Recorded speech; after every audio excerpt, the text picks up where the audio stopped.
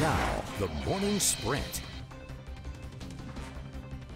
And at 6:52 now, time for our Thursday morning sprint here on Good Morning Northwest. We'll check in with our chief meteorologist, Kristen Walls, in just a moment. But first, here's a look at today's top stories.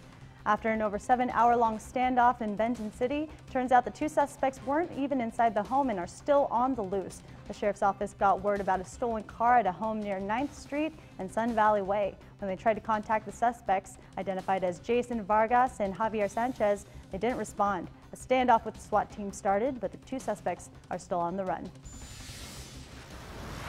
One person is recovering in the hospital after being shot in Kennewick. It all happened around 8 p.m. last night on the 400 block of South Grant Street. Officers are investigating and are on the lookout for the suspected shooter. Union Gap police are investigating an early morning homicide that took place near 3rd Avenue and Whitman Street. One man was shot and taken to a local hospital where he was pronounced dead. The identity of the victim is unknown at this time. A warrant has been issued for a Sunnyside man charged with killing a 15-year-old boy in a crash last year. Yakima County Sheriff's Office say 19-year-old Jose Argueta Sosa was driving recklessly when he blew a stop sign, crashing into a car the victim was riding in, causing both vehicles to go off the road. Argueta Sosa showed up to court last month, but skipped his arraignment a few weeks ago. A man claiming to be a CIA agent led police on a chase yesterday, ending in a Kennewick backyard. Police say 72-year-old Edward Bartkowski went to a fire station and said he was investigating a case. He then sped off in a car and crashed into a backyard. No one was injured. The man is from Spokane and the car he was driving was stolen from there as well. He was sent to the hospital to be evaluated. A woman who planned an overnight hiking and camping trip in the Northern Cascades is still missing. Her family feared that 28-year-old Rachel Lakaduck from Moses Lake was trapped in a cabin, unable to get out due to treacherous weather, but a search and rescue team said Tuesday she wasn't inside the cabin. Her family hasn't heard from her since last Thursday. No major injuries were reported after an aircraft crashed and landed upside down in Washington State. The accident occurred near Spanaway Wednesday morning. According to the Pierce County Sheriff's Department, 2 men were trapped inside the plane, but both were conscious.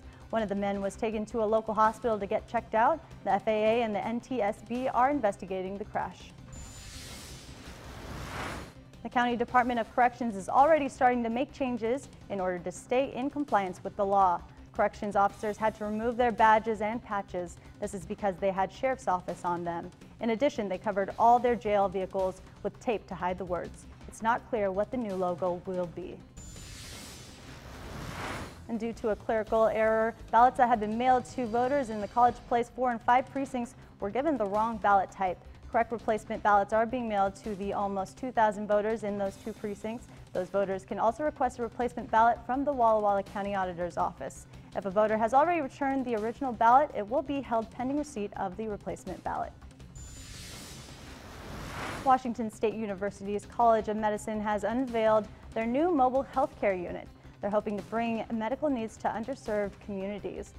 The mobile unit will be providing primary care, urgent procedures, screenings, and more. Doctors inside will be med students at Wazoo performing their clinical training. It's a step to bridge the gap for those who don't have affordable access to health care.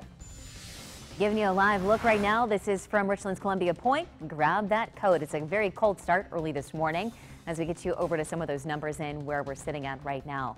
Tri-Cities were down into the 30s as well, just above that freezing mark. Over into Walla Walla, we're at 41 with 35 degrees in Toppenish, and below freezing. Yakima, you're now at 31 degrees. So we'll eventually see these numbers warming up pretty nicely for today. Nothing but sunshine is expected for this Thursday. Light wind speeds as well today. It's not until the day tomorrow that we'll start to see a lot of these winds picking up. But very quiet around the Pacific Northwest early this morning. Frontal system well up to our north. This will eventually move through and give us the chance for some more changes. So here's Futurecast as we take you throughout tomorrow afternoon. That's when our winds will pick up. Some of our wind gusts could be as high as about 40 miles per hour, but ahead of that front, possibly in the low 70s in some locations. And yes, we'll be back to the mostly sunny skies we had throughout Saturday and Sunday, although it's going to be much cooler across the area. Those high temperatures both Saturday and Sunday back into the 50s. So today's forecast, more sunshine. It will be a bit warmer, 66 in the Tri-Cities with 65, Walla Walla and Pendleton. Ellensburg, you're looking at that high of 63 with 64 in Yakima. 7-day forecast, there's going to be a lot of sunshine over the next 7 days. Again, we'll go up to 71 tomorrow and then back down into the 50s this weekend. Those winds are going to be sticking with us at least through our day on Saturday. Then looking into next week, mostly sunny and still below average. Low 50s there Tuesday and Wednesday. Even for Halloween, we'll see those numbers below average in the low 50s. And then that 7-day forecast as well for Yakima.